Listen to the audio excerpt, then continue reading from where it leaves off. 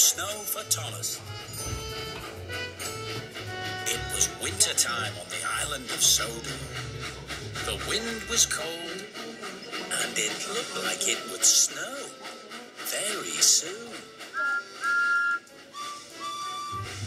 So all the engines had to wear their snow plows. Hello, Edward. All ready for the snow? Oh, yes, Percy. Better to be safe than sorry. But Thomas didn't like wearing his snowplow. So he puffed it to a side and did something very cheeky. I can leave my snowplow here and pretend I can't find it. So Thomas played a trick on his driver. He told him that the snowplow didn't fit and had to be removed. Now I won't have to wear it anymore. Thomas puffed back to Tidmouth's sheds. Thomas, where's your snowplow? I can't find it. If it snows, I'll just have to go out without it.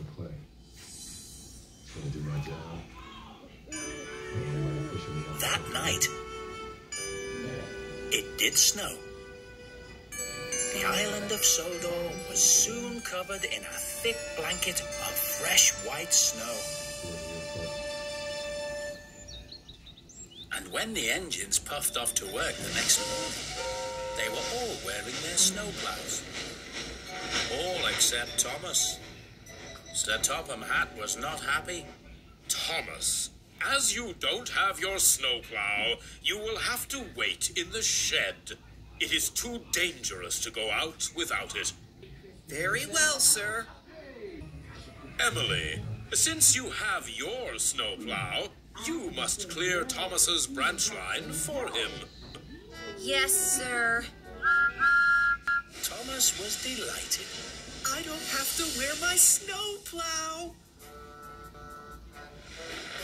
Emily was cross. She wasn't snug and warm. She was clearing snow on Thomas's branch line. It's not fair. Why do I have to wear a silly snowplow and Thomas doesn't? Then she heard some children laughing. They're probably laughing at me because I look so silly with my snowplow on. This made Emily even more cross. But as Emily cleared the tracks, she saw the children playing in the snow. Some were playing on sleds and some were rolling great big snowballs. Oh, the children aren't laughing at me. They're just having fun in the snow. Maybe the snow can be fun after all. Thomas was still in the shed. It seemed like a very long day.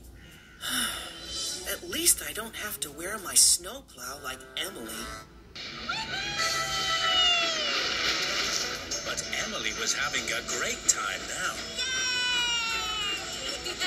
She was having so much fun. She cleared the tracks in no time. Emily, as you have done such a good job clearing the tracks, you can take Annie and Clarabelle out on Thomas's branch line. Oh, thank you, sir. Emily was very pleased. Back at Tidmouth Sheds, Thomas was very bored. I wish I had something to do. I don't know why you don't like your snowplow, Thomas. Clearing snow is great fun. Really? And now I get to take Annie and Clarabelle out on your branch line. Thomas was very surprised. But they're my coaches. That's my job. You can't go out today, Thomas. Not without your snowplow. Thomas watched as Emily was coupled up to Annie and Clarabelle. See you later, Thomas. Bye, Thomas. Hope your snowplow turns up soon. Thomas wasn't happy at all. He wished he could go out in the snow with Annie and Clarabelle. Then Thomas had an idea. If I get my snowplow, Sir Topham Hatt will let me pull Annie and Clarabelle. So Thomas puffed quietly away. Thomas looked for the siding where he had left his snowplow, but none of the sidings had been cleared. They were all covered in snow. They all looked the same. Oh no! The snow has covered up my snowplow and hidden it. Thomas didn't want to go back to the shed. He wanted to pull Annie and Clarabelle in the snow. Maybe I don't need my snowplow. After all, Emily has cleared my line. So Thomas puffed away to find Emily.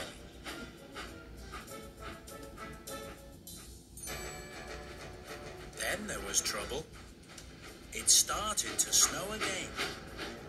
I must find Emily. I must find Emily. Thomas puffed as hard as he could through the falling snow. But the snow was getting thicker and thicker, and soon Thomas was well and truly stuck. Oh no! The snow kept falling. It got higher and higher. Oh, help! I wish I hadn't hidden my snowplow now. Thomas thought he would be stuck all day and all night. His foot plate was frosty and his funnel was freezing. No one will ever find me here. Then Thomas heard some chuffing and puffing.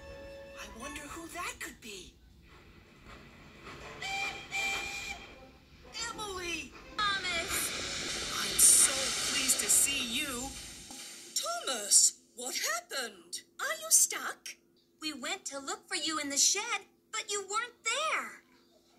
Sir Topham Hatt looked cross. Thomas, you were told not to go out without your snowplow. I'm sorry, sir. I hid my snowplow, and now I can't find it anywhere. That's why we've been looking for you. We found your snowplow buried in the snow. Thank you, Emily. Sorry, sir. Thomas was very happy to have his snowplow back. From now on, I'll always wear my snowplow when it snows. I'm glad you've learned your lesson, Thomas. Tomorrow you can clear the tracks for Emily. But before that, I've got something to show you. Follow me. Thomas and Emily puffed through the snow.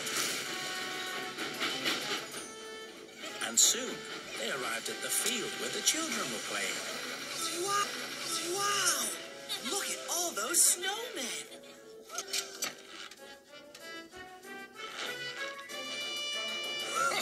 I think that one looks very smart.